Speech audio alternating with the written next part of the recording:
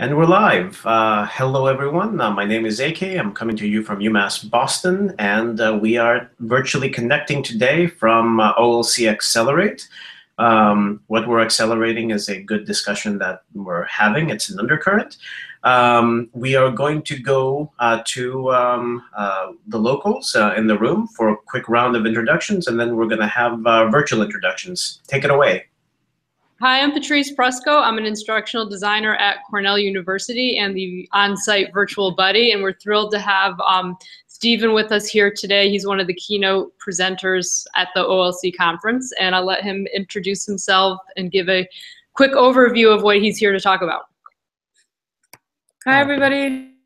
Yeah, it'd be good if we went through everybody else so I had some idea who we're talking to so I can calibrate. Okay. All right, then AK, why don't you have the virtual people do their intro first? Or now? So quick order, as I see you, Brittany, Helen, LaDonna, and Nadine. Hi everybody, I'm Brittany Brown O'Donnell. I'm an instructional design doc student at Virginia Tech. Hi, I'm Helen DeWard. I'm an instructor with Faculty of Education in Central Ontario. I'm happy to meet you. Hey guys, I'm LaDonna Minnis, and I'm actually working as Director of Education for a nonprofit called We Are the Next. And I studied instructional design for grad school and been kind of watching on the perimeter, but this is actually my first session to participate. So I'm excited to learn with you guys.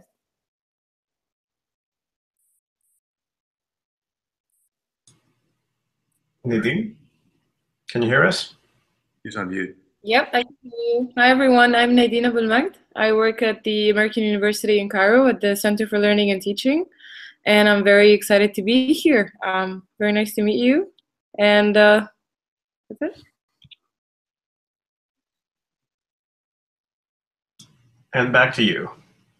Okay, so I'm Stephen Kosslyn. I'm a cognitive neuroscience person by training.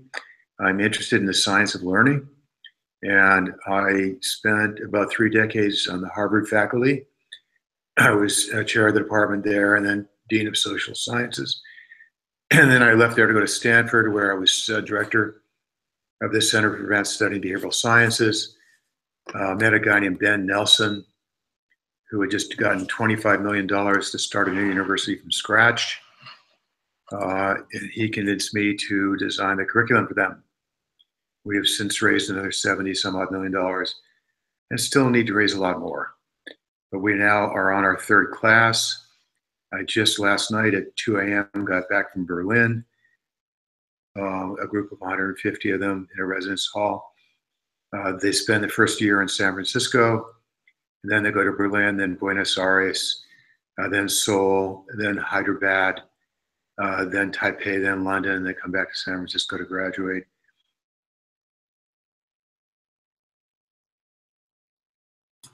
So what do you see at OLC? What are some of the interesting undercurrents that you are picking up, at least for the last couple of sessions? And what do you see? What's interesting? Why don't I first tell you a little more about what we're doing before you ask questions, if that's okay?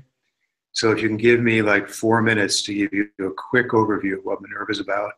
It really is different. There's really nothing like it. So I can summarize the differences very quickly and just ask questions if you want to know more details, because I'll give you a very, very high level. What we teach and why we teach it is different. So we focus on what we call practical knowledge. And by practical knowledge, we don't mean pre-professional, we don't mean vocational. We mean knowledge that is generative and can help you adapt to a changing world. So we want our students to succeed at jobs that don't even exist yet. So what it comes down to is a focus on critical thinking, creative thinking, effective communication, and effective interaction with other people. So that's number one. What we teach and why we teach it is different. Number two, how we teach is different. Everything we do is based on the science of learning. So there's an enormous amount that's now known about perception, memory, knowledge acquisition, comprehension, problem solving, and so forth. There's a huge literature. As far as I know, Minerva is the only place that draws on those literatures for everything we do, which has resulted in our only offering seminars that are limited to 19 students with a full-time faculty member present, all active learning. There's no lectures at all at Minerva. It's a flipped classroom design. So what we teach is different practical knowledge. How we do it is different. It's based in the science of learning. The third thing is how we deliver it. It's all over computer. We have a proprietary platform that is designed just for seminars, active learning seminars. It has a lot of tools built into it that allow us to teach very effectively, and more importantly, allow the students to learn more effectively. And that's by taking advantage of the science of learning, sort of designed with that in mind from the beginning. And the fourth piece is we adopt an international perspective. We think the future is increasingly international. 80% of our students are non-American, and they live in 7 different countries over the course of their 4 years.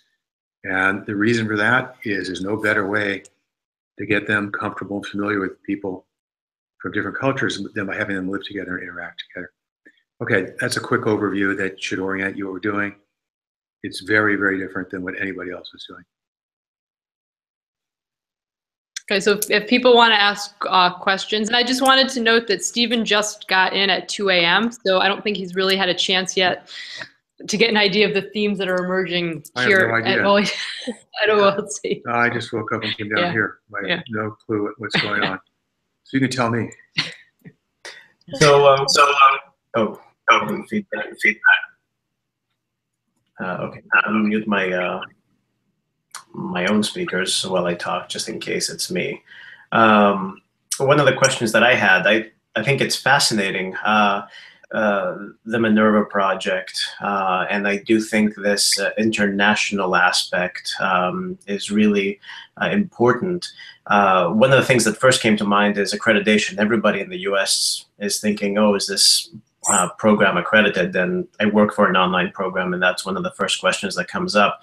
What kind of questions or hurdles did you have to deal with in starting a program that is international first and not thinking within national borders? Well, it is fully accredited. We're accredited by WASC, which is the Western Association of Schools and Colleges. It's what accredits the UC system, Stanford, USC, and so forth. We've done that by partnering with the Keck Graduate Institute, which is the most recent of the Claremont colleges. So our students, until we graduate a class, will graduate with Claremont degrees, with Keck degrees. It was actually very easy. I was spearheading the 7 proposals we wrote, all of which are approved. 5 colleges. We have a college in arts and humanities, computational sciences, business, social sciences, natural sciences. And each one of those has 6 programs within it. It was actually fairly painless. And there really hasn't been a problem with our international orientation. They start a year in San Francisco and they come back at the very end and graduate. And the fact that we're using the cities as campuses, this is our conception, and taking advantage of what the different cities have to offer, integrating that in the curriculum was a big selling point. They just visited us, by the way, just like last week for a progress report. And I'll tell you this, at the end of one of the sessions, one of the examiners turns to us and says, I have only one word for what you're doing. Bravo. That's the first time I've ever heard an accreditor say something like that. So we were extremely encouraged. One of our classes has learning objectives. Everyone is evaluated by rubrics. I mean, we use metrics up the wazoo to evaluate what we're doing. We're very focused on learning outcomes. We are student-centered. You know, if you look at what WASC says they want, we're doing exactly what they say they want. I'm curious, you heard a little bit of the end of the last session where we were talking a lot about, you know, allowing for failure, letting students know it's okay to fail, you know, the oops moment. And I was just wondering how you're incorporating that into your curriculum. Yeah, so we're a Silicon Valley company. So Minerva is actually 3 organizations, one of which is a company, which are nonprofits. So the schools, which I head, are nonprofit. But the intellectual property and so forth is being developed by a company. And that's venture funded. So we're a Silicon Valley company. And one of the things that's striking is there's this mythos that failure is good. But if you fail more than a couple times, you don't see a line of VCs in front of your door knocking away, asking to give you money to fail again. A little success once in a while is a good idea. Failure is great if it was intelligent. So if you had good reasons for trying what you did, you were thoughtful about it, and you learned something from the failure, then it's just fine. In fact, it's applauded because we want risk takers. We want people who are not afraid to try something different, but we want it to be intelligent. We want you to be monitoring what you're doing, to be in a position before you even start. So if you do fail, you'll be able to learn something by it. Can I just ask a question around the faculty that you work with? What type of resources or supports do they travel with the students? Do they stay stationary? How are they supported in what you perceive or see as the bigger picture, the vision of learning? Right. So we now have a little over 40 faculty. Faculty can live anywhere in the world where there's broadband, because all of our courses are taught on the computer in real time. Ours are all active learning. But a big draw we have is that you can live anywhere you want. We bring the faculty together for 2 weeks a year at the beginning of the semester, at the beginning of the first semester and at the end. But in addition, there is a faculty advisory council. There are full faculty meetings. Every Friday, all the faculty who are teaching sections of the same class meet. Happened last week, and what's going to be happening going forward, and what needs to be tuned, if anything. The faculty are actually quite well paid, and if they're 3/4 time or more, they get full benefits as well. They get 4 months off over the summer. We also set up faculty special interest groups so they can work together.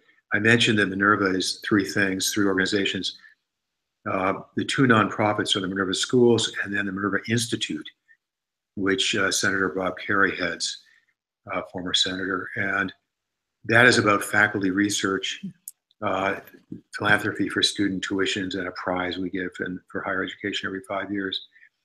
So we've sort of flipped the usual model of an R1 in that we care a lot more about teaching than research, but we do support research. So we do front office and back office and various other kinds of things to help the faculty. In fact, I just sponsored 2 of them for the most bizarre grant I've ever heard in my life. I was approached by a foundation and they told me they would guarantee funding, $200,000 grant for one of 2 faculty that I would nominate, and the other they might if they liked it well enough. So one of the 2 is going to get some money.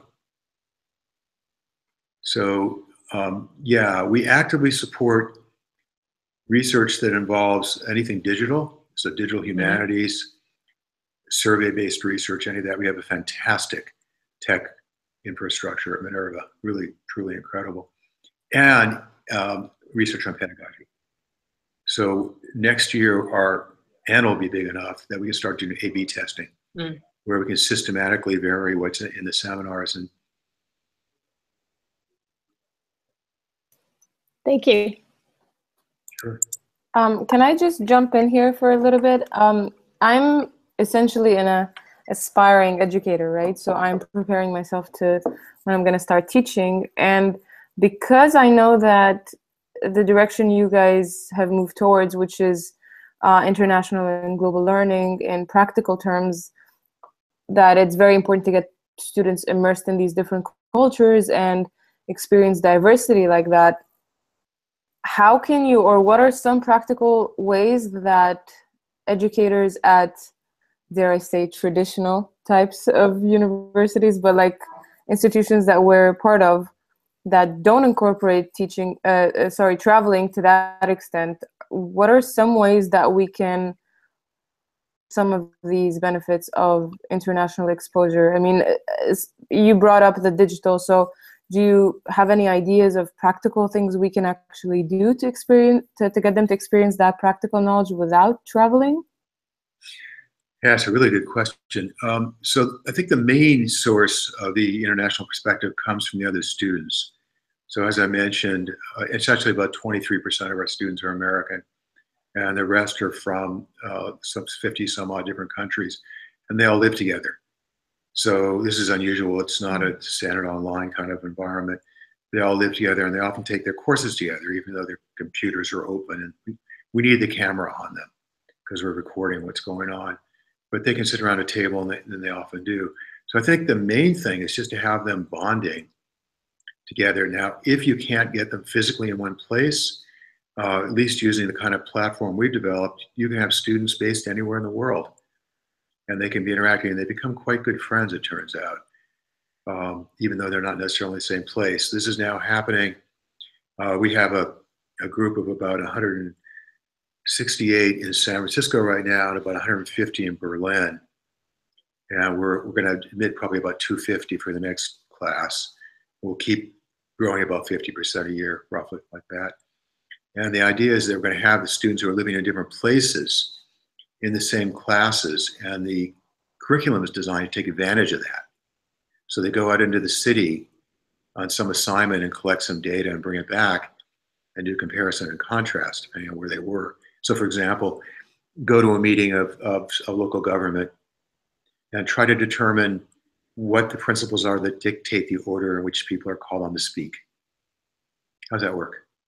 Then we'll talk about that in the class on local government we offer. But I think there just is no substitute for personal interaction. And for me, personal includes virtual, by the way. I mean, we're doing a personal interaction right now. I don't see another way to do it. Yeah, and I do some work in that area, Nadine. So maybe on a different call we can chat about that. Can you add sure, something? sure. Please. So what we try to do is have classrooms and say, the U.S. collaborate with a classroom abroad, and actually work on projects together and have synchronous sessions like this. And to follow on what you're both saying. There's a huge push to have more and more students go on a study abroad for all the reasons that we've been talking about, but logistically, only a very, very small percent of students can actually physically do that traveling. And so through tools like this, every student can have an international experience. Yeah, I'm not a big fan of study abroad. I think it's about 10%, at least our universities go. And what they end up doing is A, they take classes with professors from their home institution. Okay, so why not stay home? B, they hang out with other students from their university in their dorm. Not stay home. And C, they're tourists. They go out and do touristy stuff. Yeah. What's the point? I mean, you really I want. mean, there isn't. You want them. Sorry, go ahead. No, I want them immersed in the local culture. I want them interacting with local people. That's my goal. Yeah. And the reason I ask is because in our culture, or in Egypt, it's not very common that a lot of students travel abroad. And I mean, study abroad is that our institution, it's something that I did as well, but not a lot of students do it. It's a very, very, very small percentage, and only when it's an exchange program. And there's a lot of considerations that go into it. So it's not very easy to get students to actually travel abroad, even for a short time. Are too great and too important to just say, oh, because they can't travel, let's just not do that, right? So that idea, or those ideas of virtual conferencing and getting them to collaborate on projects online and synchronous is actually very important, I think. Yeah. And you can have them. I mean, that idea of personal conversation. We have 2 Egyptian students now, by the way. And I think one of the deals that are being negotiated is there's some very wealthy person in Egypt who is considering setting up a fund to allow Egyptians to come to Minerva. So send me an email, I'll let you know if it works. I will. That's great news. I'm very happy to hear it. I hope it works out. Yeah. I actually have a question about specifically the platform that you talked about that's kind of proprietary that you guys use for seminars. Is there any way that we can see an example of what that looks like in action, or experience that in some way? I'm giving a demo tomorrow morning at 8 o'clock, unfortunately. 8? But that's the main. Eastern time? Wherever I am. Yeah. All right. And Yeah. I think the keynotes are going to be streamed live. Are they? Oh yeah, I think they are. yeah. So you check it out. So Will they be recorded? I'm not, we can check on that and let you know. God, Okay. I'll go though. I'm in California, so How much? otherwise I can try and get up at 5 a.m. and watch.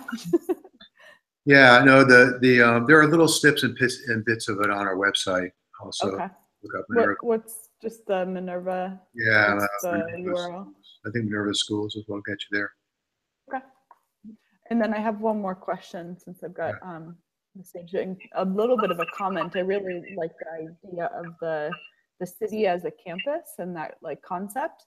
So the organization that I work with works to do kind of like neighborhood awareness and being proud of where you come from and learning about the history of the place that you live in, kind of inspired by you know, public spaces and historic landmarks and things like that.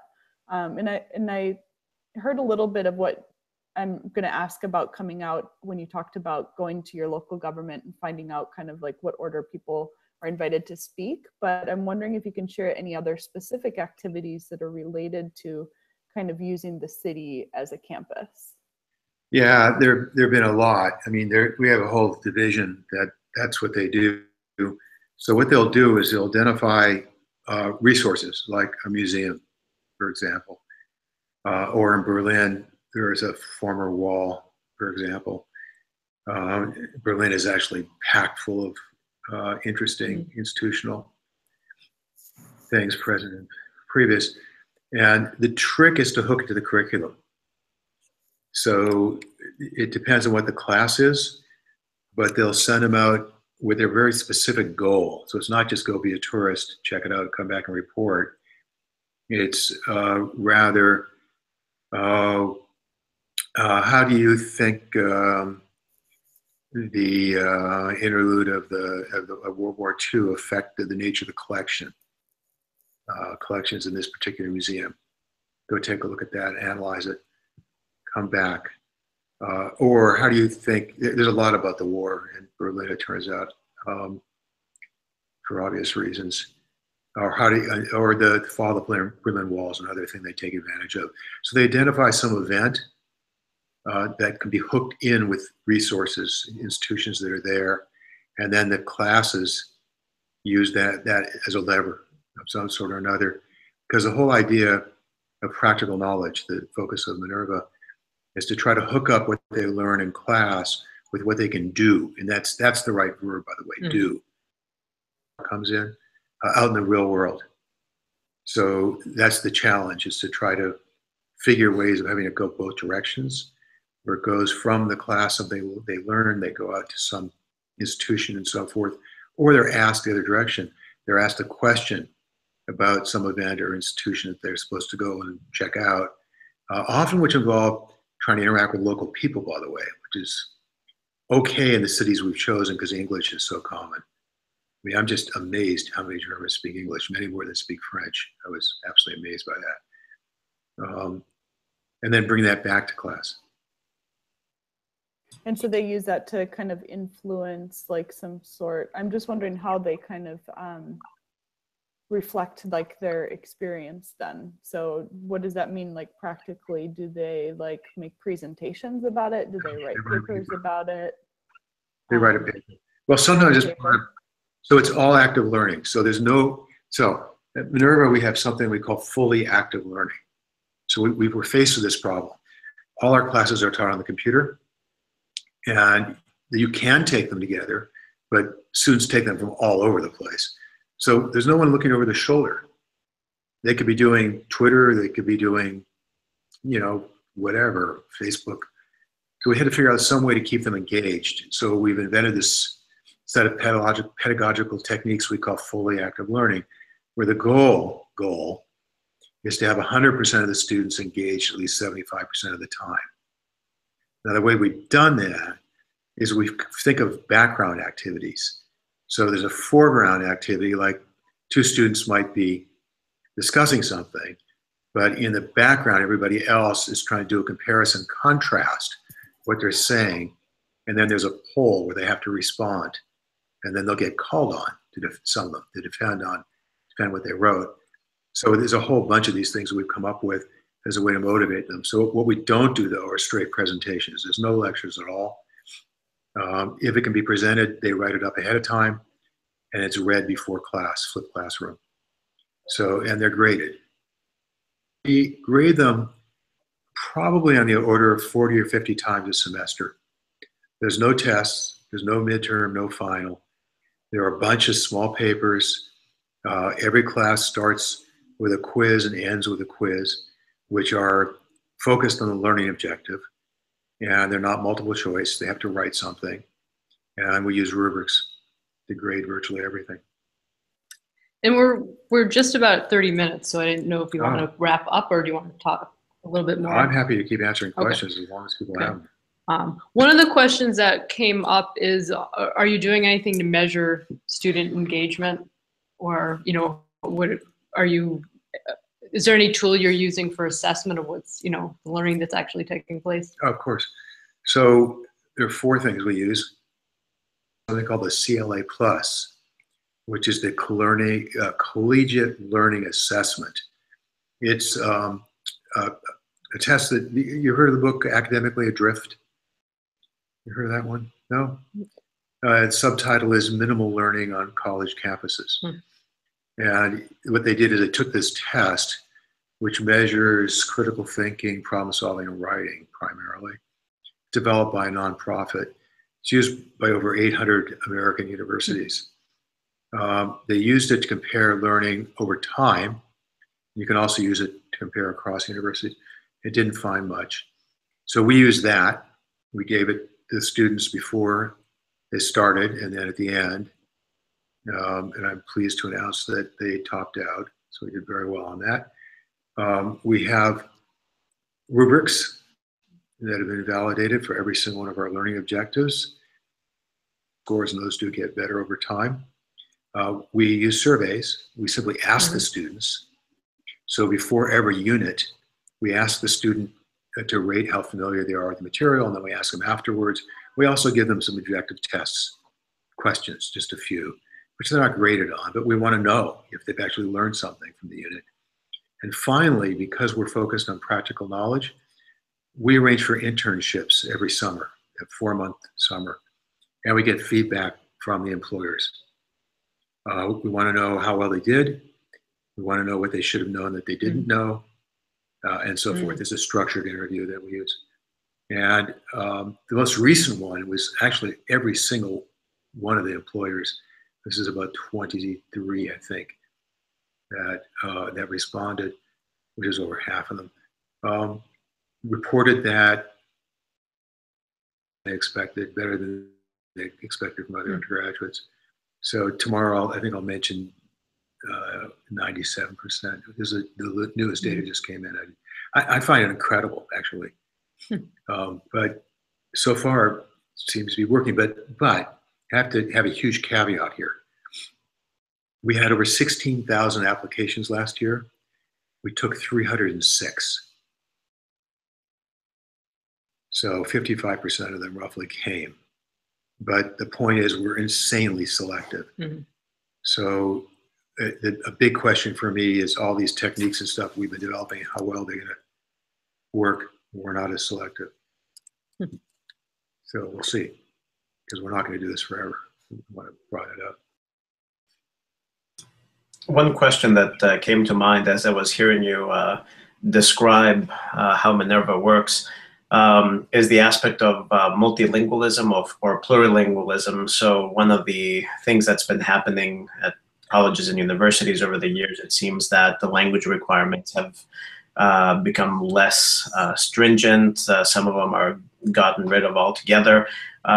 With this international move, what do you see the role of multilingualism and multiculturalism, either as part of the curriculum or as part of the learning process? And do learners come out being fluent in another language? So we are not at all focused on information transmission. So we know that about 90% of what you learn in a lecture is going to be gone within about 3 months. That's the most optimistic. It depends on what the subject matter is and so forth. So we're focused on learning to use information. They get it's a flipped classroom from before class. That information is all cast within the context of what we call big questions. So we had to figure out what content we're used to introduce our actual learning objectives, which we call habits of mind and foundational concepts.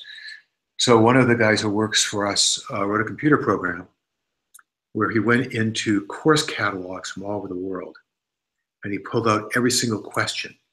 That is every string between a period and a question mark, and created this giant word cloud. And then we picked frequent questions that had 3 characteristics. They were used in at least 3 different countries, because we're not interested in just provincial American kinds of things. They are extremely hard to answer. And finally, the process of trying to answer them, to grapple with them, was enlightening, would lead to something interesting in terms of how the world was going to be. So we have a couple dozen of those questions, which are used to organize the first year curriculum in particular, which is our general education program. The content is extremely international. The students are very international. We're very careful not to view things purely through an American lens. This was interesting, by the way, with respect to this last election we just had, in that the faculty all had one perspective, but the students did not. It turns out students from some other countries actually had a very different view. So it was a really good thing that we were careful about this, because it led to some very interesting discussions. But yeah, one of our major goals is to give them an international perspective about that. It's not just something in the background that we hope will spin off automatically. So that's one of the reasons we move them around the world every 4 months. So we don't teach foreign languages. We've set it up so they can learn them. We actually have this fair at the end of the year. And one of them, they had a contest. This was last year, where they were in San Francisco, to see who could learn the most German, because they were going to Berlin. So they used Duolingo. There were several different platforms that are on the web that they used and competed against each other to see who could learn the most. It was really quite a kick. They're fantastic students, very intrinsically motivated. As I say, it'll be interesting to see how this scales up when we broaden the criteria a bit.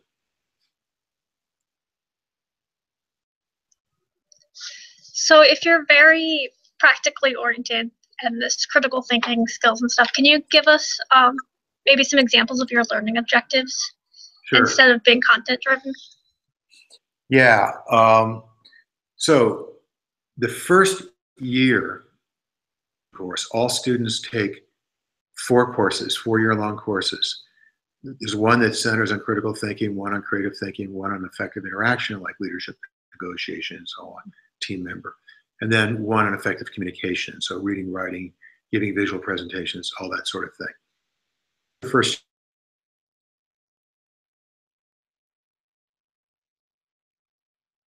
under those 4 big core competencies. Their learning objectives are of 2 sorts. We call them habits of mind and, foundational concepts. So I'll give you an example of each. A habit of mind would be, when you're speaking to a group, adjust what you say depending on who you're talking to. So that's why I wanted to know what your backgrounds were. So what do I mean by adjust what you say? Well, depending on what your backgrounds are, I'm going to have a different level. Depending on what your interests are, I'm going to select different kinds of things. Depending on how much time I have, I'm going to select things differently. Depending on my own goals, I'm going to prioritize. So they learn that that's a habit of mind. The habit part is the condition that triggers it. It's very easy talking to a group of people that can become habitual. System 1 is Kahneman's term for it. You have to think about it. The hard part is calibrating appropriately. On the other hand, you have things like statistics. So kind of critical thinking involves statistical thinking, where the back end, what you do is very straightforward. It's a formula, you plug it in. The hard part is knowing when to apply it. So by analyzing these into habits of mind and foundational concepts, it helps us focus where we need to teach, where the hard part is. So I can give you a lot of examples if you want, but those are two. By the way, about the language part, I should mention, we do a lot of extracurricular stuff and co-curricular, another reason we haven't lived together. So I run the French table. So I take out anybody who speaks French or is interested in learning French. Every 2 weeks, I take them out to lunch. It's about 2 dozen of them. And we all make a lot of French errors at each other. There's a German one, there's a Spanish one. There's a lot of music. A lot of these kids are musical, stuff like that. So we're trying to do a full college experience. We're trying to pull together what we can use the computer for effectively and put that together with best practices for other aspects of life. And there were 2 questions in the chat. Nate had asked, do Minerva students in different cohorts interact with the same internship, same employers? And then there was a question about whether are all the sessions synchronous? And all the sessions are synchronous, but there are different time zones. So there are 7 different time zones that we use currently. So faculty have to be hired in part by willingness to teach at bizarre hours. There's a group of core academics who are based in San Francisco. That's where headquarters are. Most of the teaching staff are all over the world: South Africa, Budapest, Canada, and various places. Out there all over. It doesn't matter to us. We're perfectly happy, and we pay them American dollars, so that can go very far in some places. We make a point of not having the students stick together as a group in different classes. We mix and match them. There's a computer algorithm that does that. The faculty travel voluntarily, so they have to agree to stay at least a month overseas. So in Berlin, there are 2 apartments that are kept for faculty. I just stayed in one. I was only there for 36 hours, but faculty are there, expected to be there longer. There were a couple that were there presently as a way to interact with them physically. We want the faculty to meet them in the flesh. That seems to be important, at least for us, to actually physically meet before they have all this virtual interaction, and then have sort of a capstone thing. I don't know if anybody's studied that. I really believe it. I'd like to see a study on it, the value of actually meeting first before going virtual. There is a group of I don't know if I call them interns, resident advisors who travel with the students. So we have resident advisors, we have mental health professionals, turns out to be really important. Set up medical facilities, arrangements where we are, things like that. It's a huge number of moving parts. I mean, it's daunting, but so far, we've been extremely fortunate in the people we've hired, really good people. And we started relatively small. We only started 28. First year, got free housing and free everything. And then they went on a gap year. We took 109. And then we grouped those 2 groups together. They're in Berlin now. And then we took another class that are currently in San Francisco and accepting the 3rd group now.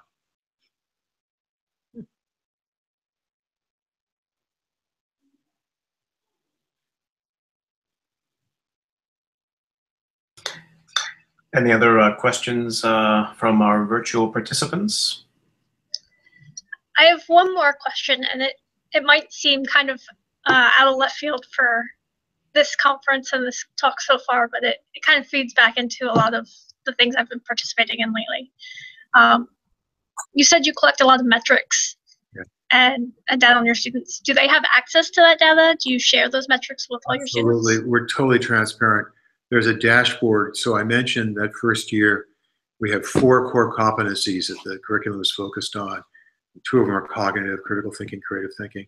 2 are social, effective interaction, and effective communication with other people. Those break down into 11 specific aspects of one thing, for example. I mean, it's how you evaluate a claim, how you make decision trade-offs, how you analyze a problem, that kind of stuff. So each of those in turn breaks into those habits of mind and foundational concepts. They have a dashboard where they see all levels of that tree, their grades, which are updated weekly. So they know exactly where there are. No surprises. No surprises. We're doing something different. I mean, the cool thing about Minerva, the reason I left Stanford and all that was that we pushed the reset button. I mean, we took a step back and said, okay, it's 21st century. What can we do that makes sense? Goals. We had to decide what our goals were for our students. And that took 2 weeks of just talking. And once we decided what the goals were, everything else backed into it. So, but yeah, so you can do things at Minerva. I just hired the 5th dean, who had been dean at University of Illinois, Champaign-Urbana. And he's just blown away by A, we make decisions often in one meeting, and B, we act on them. Often they're implemented within a week. You can't do that in most places. So it's really an amazing experience. If any of you are interested in applying for a faculty position, here comes the pitch. Or other positions, we are growing like crazy. We're hiring lots of people. Take a look at our website. We're looking at faculty applications now. Please apply, or encourage good people you know to apply. Thank you. Yeah, thank you for joining us today. My pleasure. Yes, thank you. Yes, thank you very much. Very informative. So hopefully can connect with the live stream tomorrow. Okay. All right. Well, thank you all for your interest. Thank you so much. This Thank was you. very interesting. And thanks for being so patient for their questions. Until our next virtually connecting session, be well. And we're connecting again at 6:15 p.m. If anybody wants to come back for that, we'll be talking with one of the keynotes that is speaking tonight or late this afternoon.